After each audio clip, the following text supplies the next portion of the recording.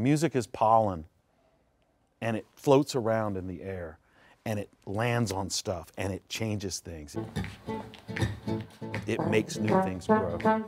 I'm just a happy flower waiting for something to land on me, you know.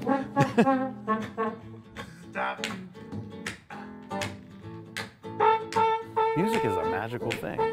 Music can change somebody's life. It can send an army off to war. It can like make somebody all better, you know, if they feel bad. I feel like that's what music can do easily. My name's Lipbone Redding, and my home is Tarboro, North Carolina. Hold on a second, let me turn this thing off right here. Oh yeah. You see, this is the beautiful part about having a wooden spoon strapped to your foot. You just keep it tapping, and everything you say while the foot is tapping and the wooden spoon is going is music. I've been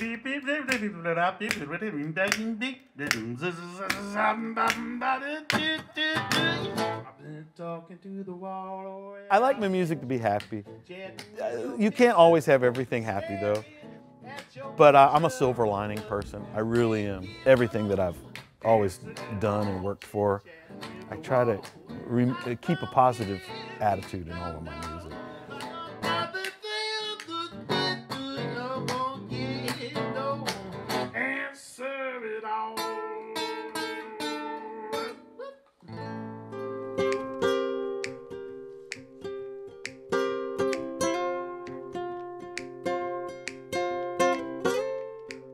I am originally from Greenville, North Carolina, and I grew up sort of a normal kid, took piano lessons and violin. That's kind of how I got my start playing music, but then I was mostly raised by my grandmother, who was an artist.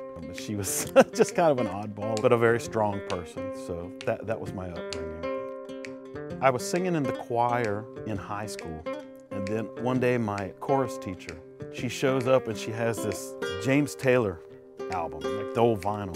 The album was Dad Loves His Work, but the very last track is Walk Down That Lonesome Road. And she said, I just want you to listen to it and take it to heart. And I did, and I think that was the moment where I was lifted up. I rose in love for the music. After being in the same town all your life, at some moment I convinced myself that I really needed to go somewhere bigger, somewhere with more action. After my 4th year of college, I just packed up everything and like a fool and went to New York City. I had no idea what I was getting myself into. All through college, I had this notion in my head that I was going to move to New York City. It was just the dream and the reality. There's such a disparity between those two things.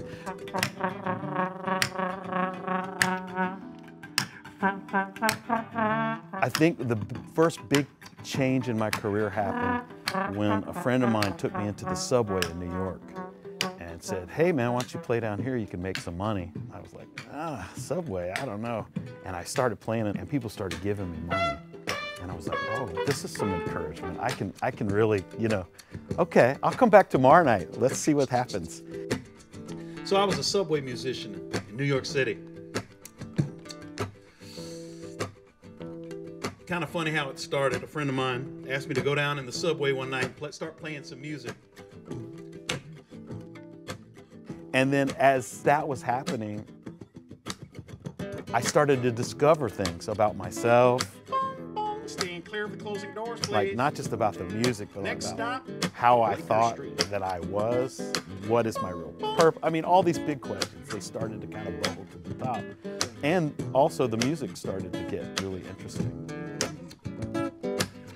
From Greenville, North Carolina, you go to Rocky Mountain. You catch that old Amtrak train, y'all. I think I wanted to do like acting and went auditioning for commercials and all kinds of stuff like that. I didn't know. And all the while I had my guitar and I was playing every night.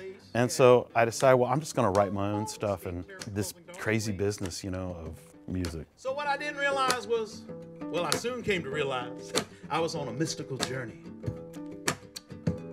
I believe I was looking for my spirit guide. I didn't even know what a spirit guide was. Everything is semi-autobiographical. It's all pretty much happened to me, but I put myself through a lot of experiences on purpose. I think that's a really important part of what I'm doing.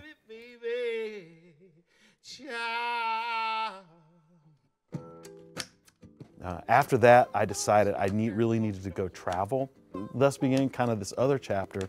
And then I'd come back and I'd have all these stories and adventures to share with people.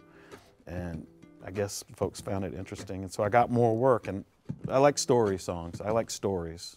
I like to highlight emotional life as well.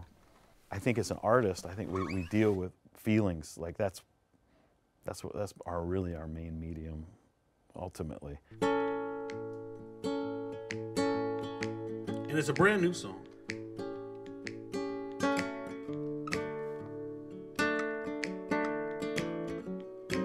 I wrote it on my porch. You know, 2020, the year that wasn't? Well, it was for some. It was for songwriting.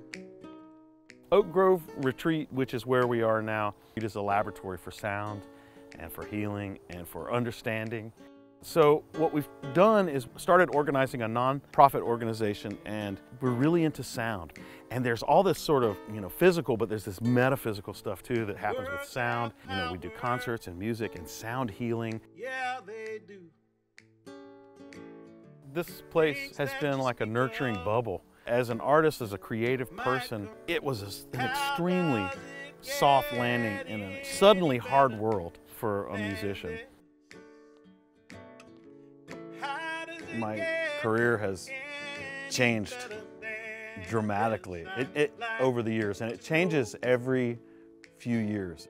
At first it was alarming because you reach a point of change in your career and you're like, oh, you're scared. I don't know what's going to happen. Is it the end? But after a few sort of turnabouts, I learned to kind of expect the change and embrace the change. I learned that in order to survive as a musician or as a creative person, you have to change. I'm happy where I am.